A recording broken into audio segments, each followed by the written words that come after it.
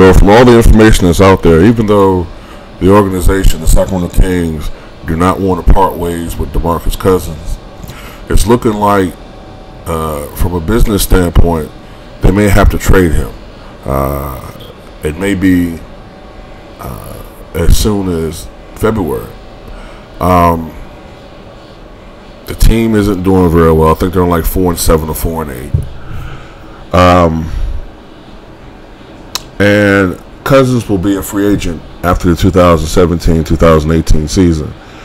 And it's looking very likely that he's not going to re-sign with the Kings.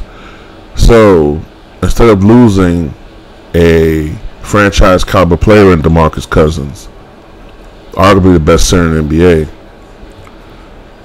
they probably want to get something for him. So while he's still property of the Kings, it's looking like they might trade him. If that does happen, what teams do you think that he would likely go to? Or